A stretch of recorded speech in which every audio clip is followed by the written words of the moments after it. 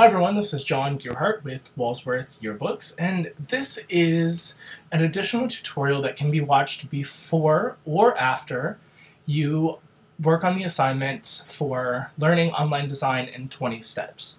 You'll notice here that I'm on the FrontierYearbookTeam.com website, and this is the page for how to use the 20 steps to master online design. And there's also this Creating Design Consistency page that works with templates. And we're going to talk about templates primarily in this tutorial because I want to demonstrate how much easier it is to work with templates as opposed to starting from scratch to create the boxes and design your content. So this page will look familiar if you've already completed the assignment. And the assignment basically takes you from start to finish creating a spread. Now hopefully you guys were able to get through that. Some of you may have found it a little bit challenging, especially if you've never designed from scratch before. But the goal here is to show you all of the little techniques that you can use within online design.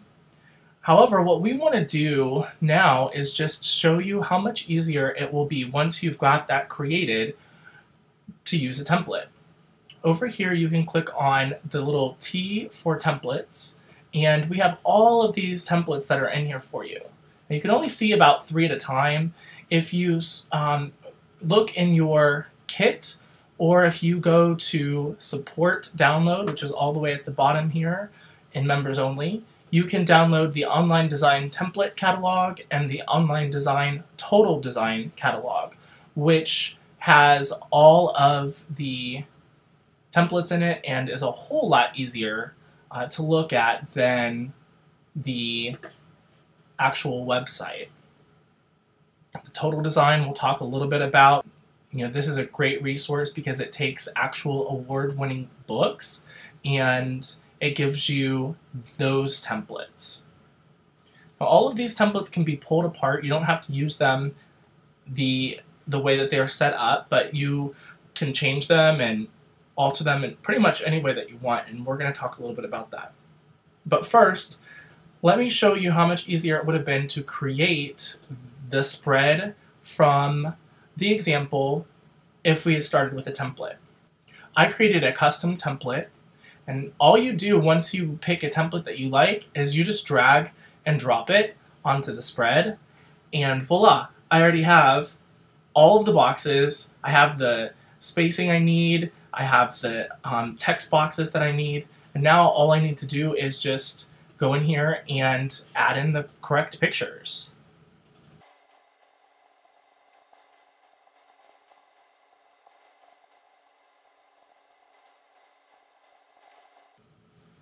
Okay, and I am basically done. Of course, if you watched the other tutorial, you'll see how you can resize all of these elements and how to make that look exactly as it's supposed to. And of course, we'll still need to cut this out, which you can do by double-clicking and going to the clipping path.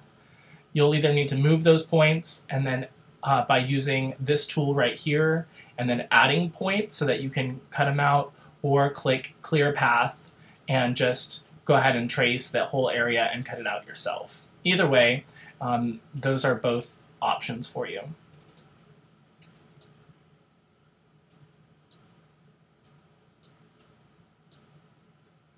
Okay, so also in the template, the color isn't in here, and these do not have the gradient in it. So if you wanted to go that route, you would need to change that within the template. And that's how all of our templates are set up. They're all going to be set up as basically black and white, and then you can go in and change all of it, with the exception of the total design templates. Those actually do have a color scheme with them. But just to demonstrate a little bit more, with the templates, all you need to do is drag and drop them onto the page, and then you can use them.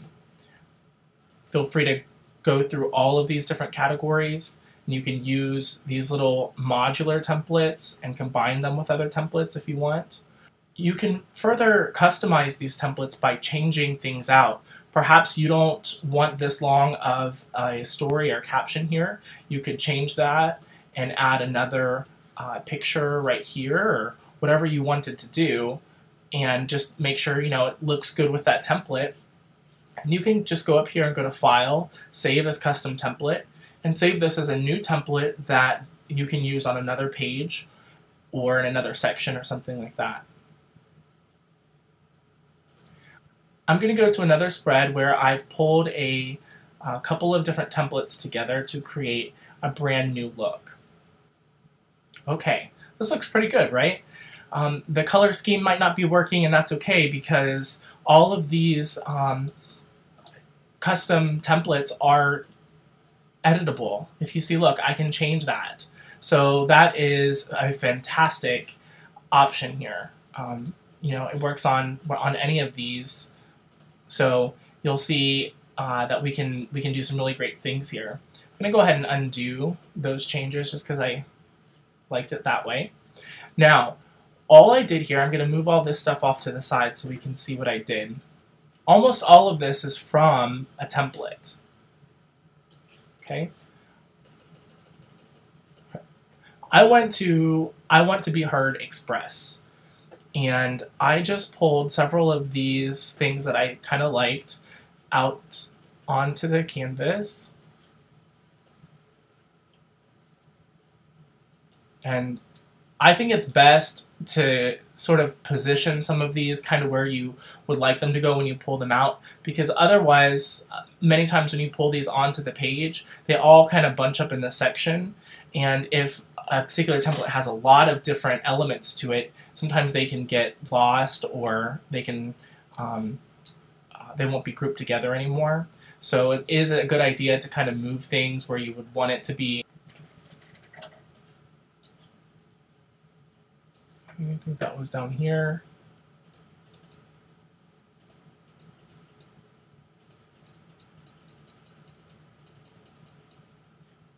So this over here.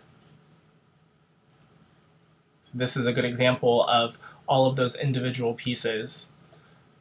So in this case, I'm going to go ahead and do object group so that all of that stays together and I don't lose some of the text off on another page. Once I get ready to edit this, I can ungroup it and then edit the individual pieces. Okay. Now, I'm going to go ahead and work on part of what I had designed here. I made a large dominant photo because that's, you know, part of our design principles is to have a dominant photo. And then I'm going to change the layout here so that I can bring this forward. Making this quite a bit smaller here. And there was also a box underneath of that.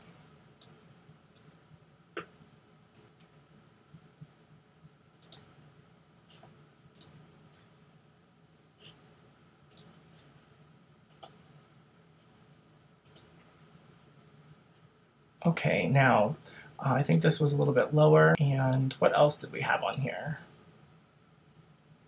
Okay, that's a loud crowd, and then the Republican versus Democrat thing. So I'm going to go back up here to the templates.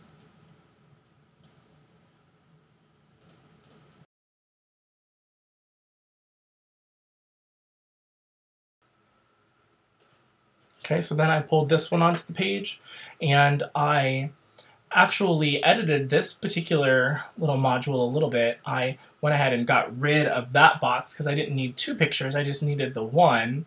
And I believe I moved this down some, and then I put a box here just to signify that this would be a caption. And I think that pretty much looks pretty similar to what I came up with.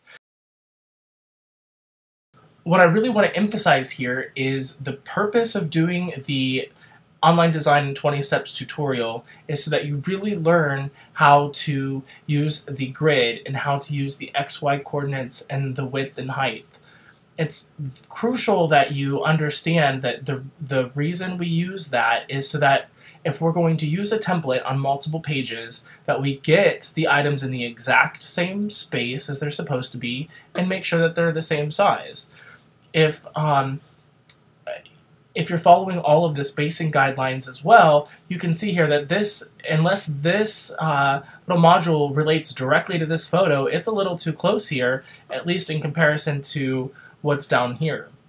Remember that you can go up to View, Page Settings, and you can turn on your grids and that sort of thing, so you can see how many picas you are supposed to be from the other objects. And you can see how wide exactly your caption is supposed to be. Don't forget, as a rule, we don't usually have borders on our photos, or text boxes for that matter. And that is why we went through the tutorial the way that we did, showing you the X and Y coordinates and using the width and height properties. So I hope that didn't confuse anybody. So I just want to make it clear, you didn't have to pull all of these items together to make this template. You could have simply just used one of the already pre-designed templates, either from the total design category or just from our regular templates. So don't think that you have to create your own here. You could have very easily just went and used one of these full, already pre-designed templates. Again, these are the exact designs and spreads that were in the published award-winning yearbook. So if you do use one of these pre-designed templates, or you create your own, either way, when you make these objects, you should definitely take note of their position, their X and Y coordinates, because even though you might use the same template on multiple pages, it's certainly possible that you might accidentally move this. And sure, you can just click undo because there are unlimited undos available to you, but what if you just accidentally move it and you didn't even realize it? Then there is no way for you to go back and undo that specific thing. So instead of just trying to eyeball where it's supposed to go, you can reference the XY coordinates and simply type that in. That is, again, why we went through that so meticulously, because it is so important. So if you guys have further questions about how to use the online design templates or how to create consistency within your book, please don't forget to check out the full YouTube channel and also the Frontier Yearbook Team website for additional information.